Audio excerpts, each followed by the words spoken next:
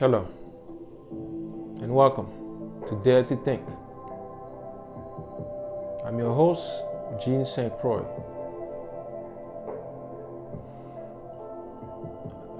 This year, we've already had two recordings. We talked about resolutions. We talked about what is success. Tonight, or today, I will talk about words, the power of words. Now, sometimes you may have a key. Keys open doors. You may have a key, but if you don't know which door and if you don't know how to utilize it, it's just a useless item. So the main thing is to know how to use the key and which door to apply the key to. Now we all have this key. The key, which is the spoken words. Now for those of you with the Bible, it says in John 12 verses 1, it says, in the beginning was the Word was with God, and the Word was God. So this is a key statement here. The Word was God. So with the Word, a lot can happen. The whole world was created with just the Word. And you have this gift, you have this ability. We all have it. Unless you mute.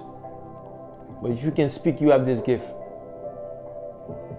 You have this gift. Is how you utilize it to make it work in your benefit.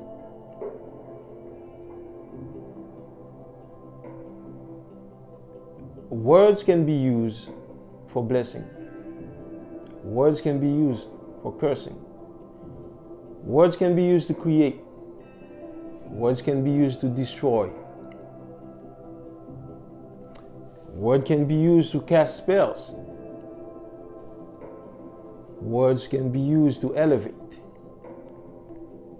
Words can be used for almost anything that you want in this life. It's a matter of using those words appropriately and in the right condition.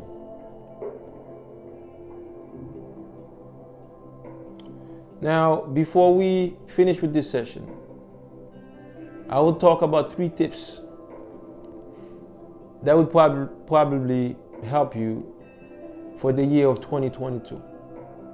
3 tips to use your words efficiently. Now,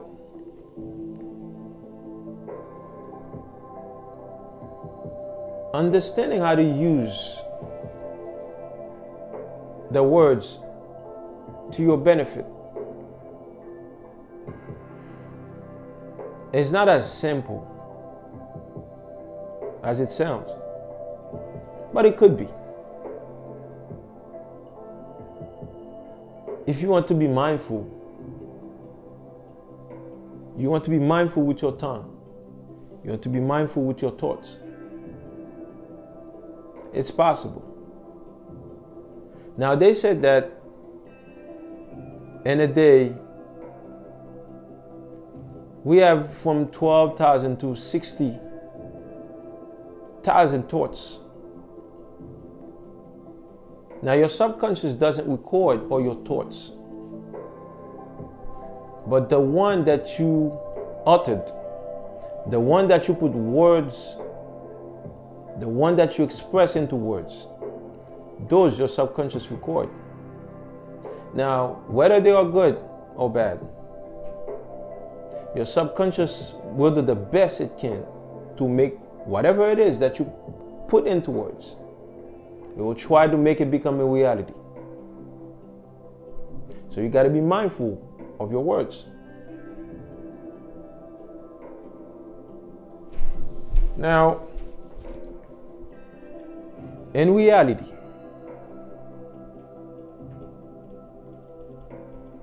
nothing is stopping you from becoming.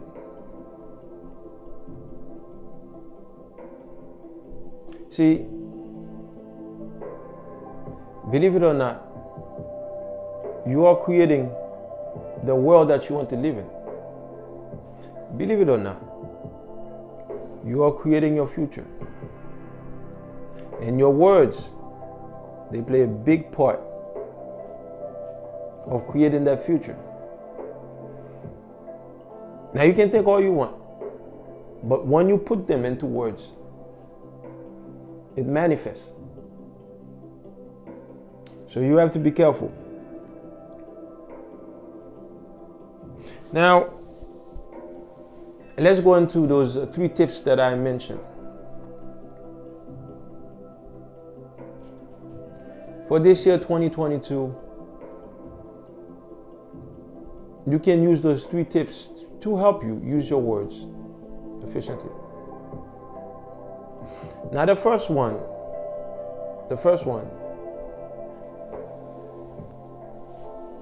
for whatever you put I am in.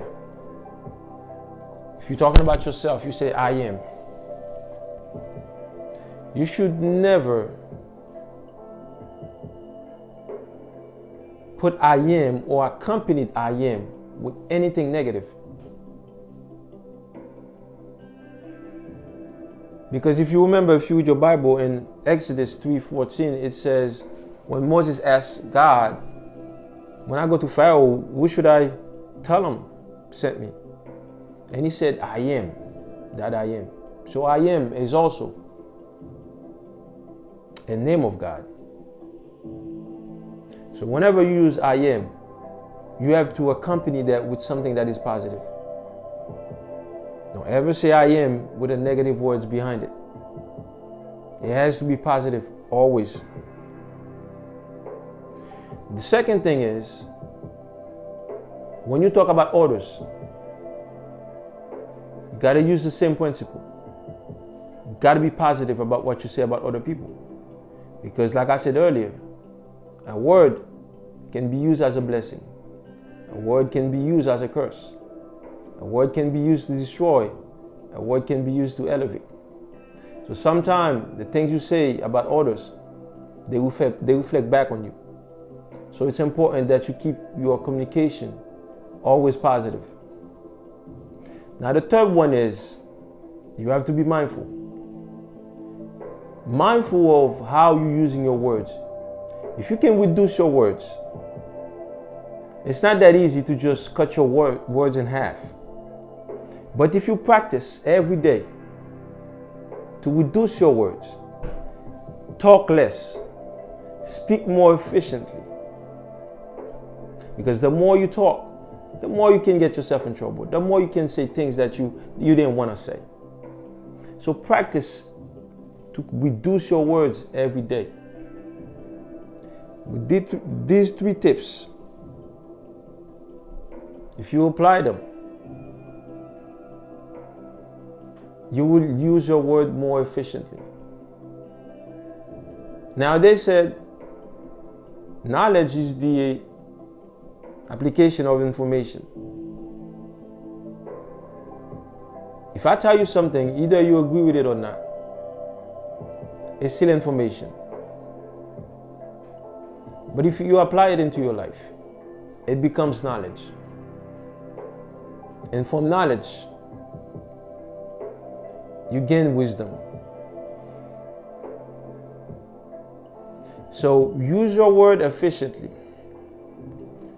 The words was the instrument God used to create this whole universe. Use your word in a way to create your own world. Your word is the only magic that you need to practice and master. Your word is the only thing that you are in control of. If you have complete control of your mind, complete control of your thoughts, then you will have complete control of your words. Use your word efficiently, and use your word in the benefit of yourself and others around you. It was fun on Dare to Think. I'm your host, Gene St. Croix. Now don't forget to subscribe. We'll talk again.